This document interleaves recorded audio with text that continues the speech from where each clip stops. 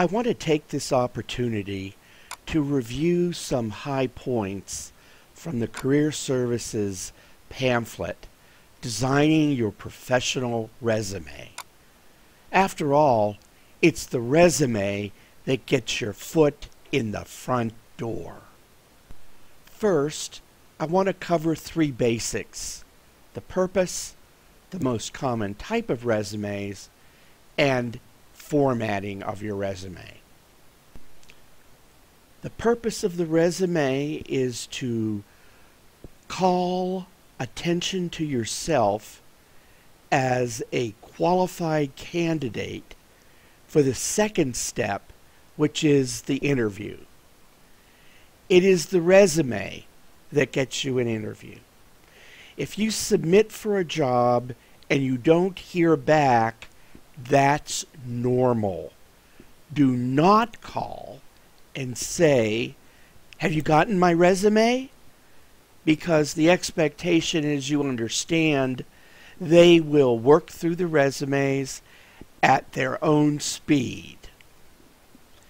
Most, if not all, business today simply do not respond to the resumes of unsuccessful candidates. From their point of view, it's an unnecessary waste of time. And time is something that businesses hold very dear. The most common form, of course, is a chronological resume.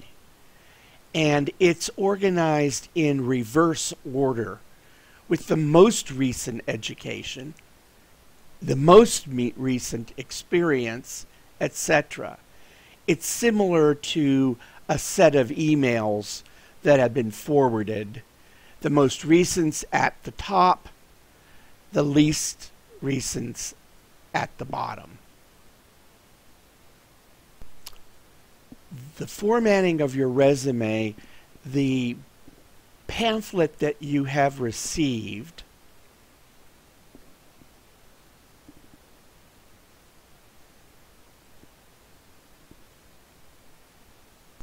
Designing Your Professional Resume gives you an example of what to include in your resume, how and what it means. That is the critical piece that you should examine and work from. Now, I do have special concerns around these areas, and let me walk you through the first one: use of industry vocabulary. My assumption is that after 4 or 5 years, you know the vocabulary of your trade, of your profession, and you want to demonstrate the use of that specific industry vocabulary in your resume. A second key item is action verbs. And you can see from the pamphlet from the Career Services Center that there are a whole range of action verbs, and my advice to you is begin the sentences with action verbs.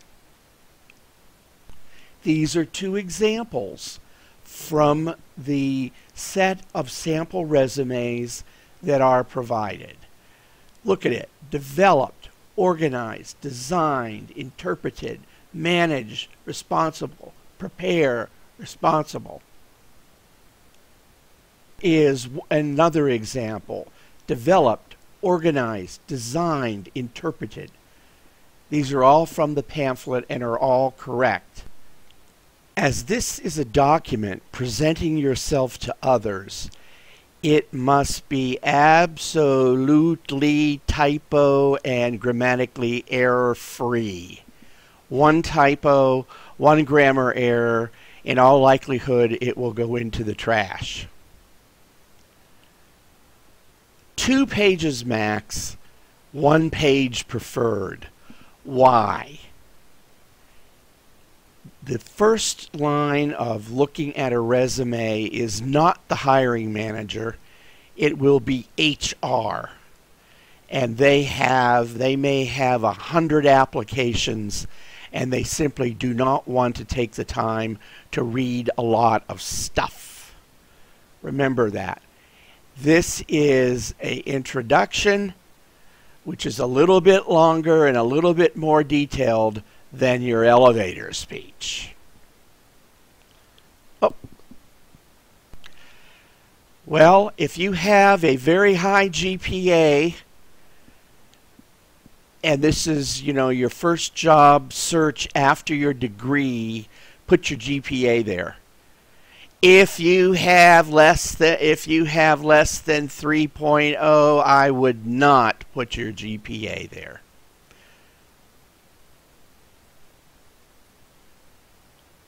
Your references. Don't put them on your resume.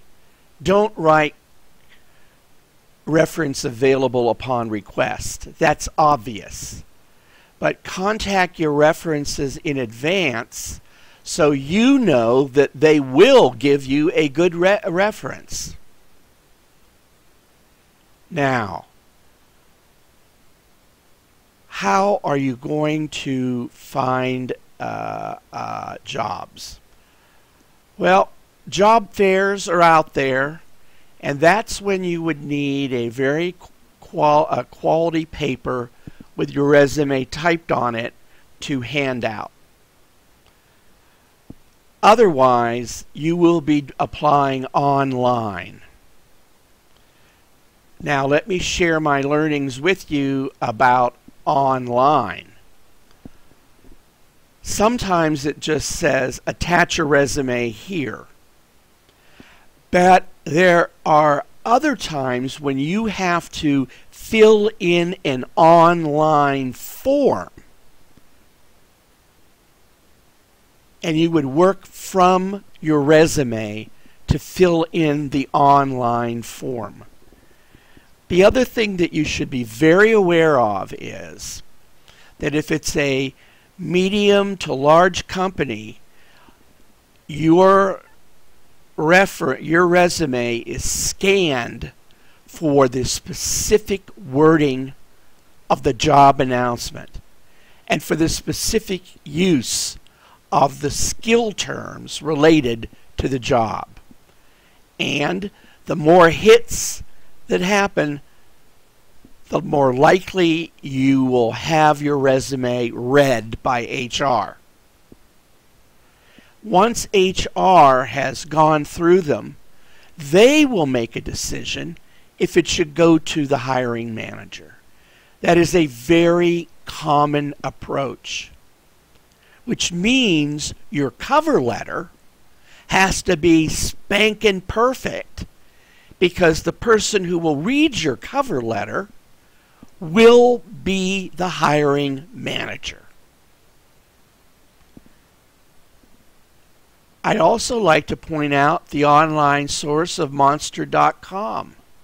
The reason I'm pointing it out is I got hired into Shell, Royal Dutch Shell, Global Shell Oil from my application on Monster.com. Really? And what will happen is that Monster.com will send you new job search results automatically based on the information you have inputted into that system. It works. Finally, each resume and cover letter has to be crafted to a specific job. There is simply no such thing as a generic resume that you just keep sending out by the dozens. It has to reflect the skills being asked for, the competency sets being asked for, and it takes a lot of time. Don't make the mistake of a friend of mine that paid $15,000 to a search firm who created a generic resume for him. He sent it out to 200 companies and never got a response. I hope this 10-minute video has brought some understanding to you about the document Designing Your Professional Resume. Good luck when it's time for your job search.